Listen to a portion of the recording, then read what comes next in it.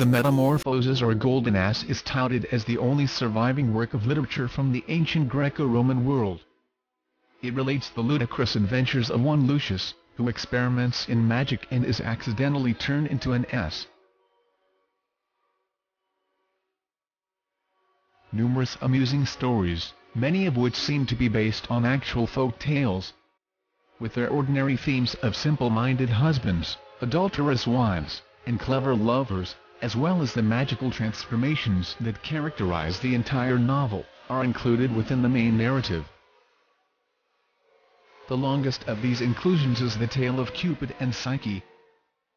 The goddess Aphrodite, in Roman mythology, Venus, jealous of the beauty of a mortal woman named Psyche, asked her son Eros, in Roman mythology, Cupid, to use his golden arrows to cause Psyche to fall in love with the ugliest man on earth.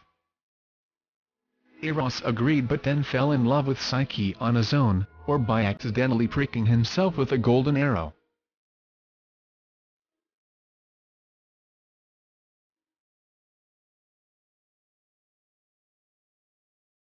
Driven by curiosity, Psyche frightens away her godly lover.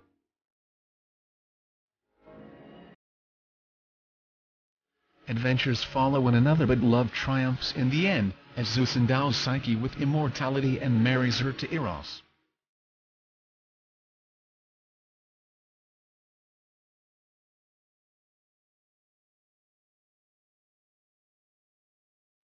The Golden Ass text is a precursor to the imaginative and amusing literary genre of the picaresque novel, in which Rabelais, Boccaccio, Voltaire, Defoe and many others have succeeded. The classical ass story surfaced only in Renaissance. The main plots of it had been developed 200 years earlier by the troubadours. The Golden Ass is a logical conclusion of a medieval cycle.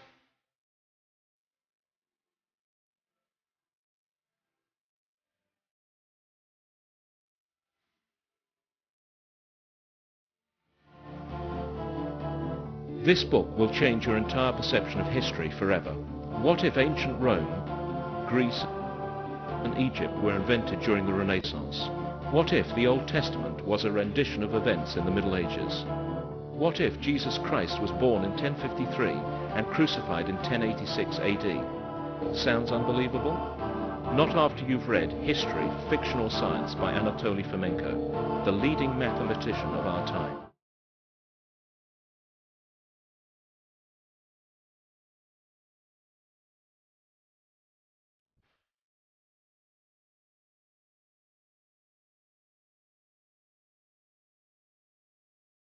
One of the principal indications of the medieval origins of many ancient documents is the very existence of a Renaissance, when all of the ancient scientific disciplines, philosophy, arts, and culture in general are assumed to have been revived. The major driving force was the dynasty of Medici of Florence, starting with Cosimo the Elder, Lorenzo the Magnificent, Popes Leo X and Clement VII. One of the world's most architecturally beautiful cities, with countless museums and galleries crammed with masterpieces. Here is where Florence assumes its crucial role in European and world history. Experts in both trade and banking, the Medici were to finance many of the adventures that opened up trade routes around the world. The city grew staggeringly rich. The families liked to flaunt their wealth, and money was poured into patronage of the arts, as Florence became a home to artists, sculptors, architects and musicians. As scholars rediscovered or created under aliases the ancient literature and culture of Greece and Rome, Europe emerged from the Dark Ages. Meanwhile, the likes of Michelangelo, Donatello and Brunelleschi, and 100 more whose works adorn Florence today, were pushing the representational arts to ever greater heights. An explosion of intellectual energy in the city saw radical thinkers such as Machiavelli or Savonarola, and the dissemination of their ideas via the new medium of printing. The resplendent classical Latin regains its former splendor in the Renaissance. This revival of Latin and classical Greek begins in the 8th–9th century AD. The famed medieval troubadours begin to use the plots that the historians call masquerade of classical recollections in the alleged 10th and 11th century. The history of Ulysses' Odyssey appears in the 11th century as a medieval remake of the well-known classical story, complete with knights, belles dames, jousting tournaments. In fact, all the elements that shall later be considered integral to a classical plot. The troubadours were proudly claiming the story of the Trojan War to have been an original one. It had neither been told nor written by anyone before. The troubadours' primary concern was the Trojan War. It had been a native story for them.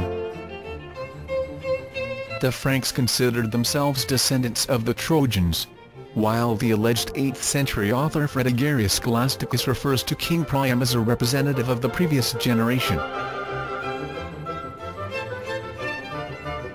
Furthermore, the voyage of the Argonauts became confused with the Trojan War, when the Crusader conquerors.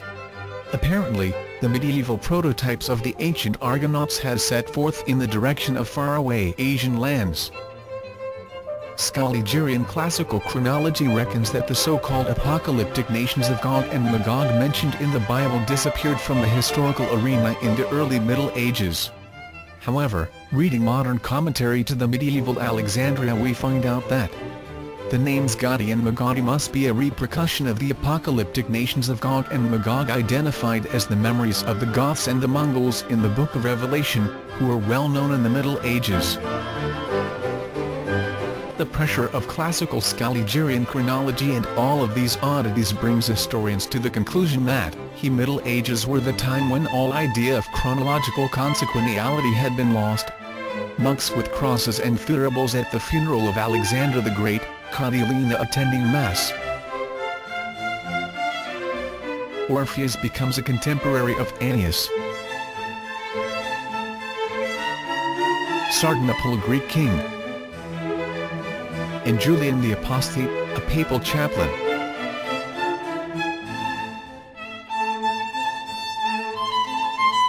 Christian saints and ancient pagan characters can be seen side by side on medieval Gothic cathedrals. See the sculptures of Aristotle and Pythagoras together with the Christian saints from the western facade of the Chartres Cathedral. In medieval texts, the ancient Alexander the Great compliments the French. We see an ancient miniature from the Great French Chronicle dated to the alleged 15th century that depicts the Trojan origins of the Franks. The French can trace their ancestry back to Francione, the son of Hector and grandson of the Trojan king Priam. All these facts, and thousands of others, are rejected by historians, since they contradict the consensual chronology of Jesuits Scaliger and Petavius.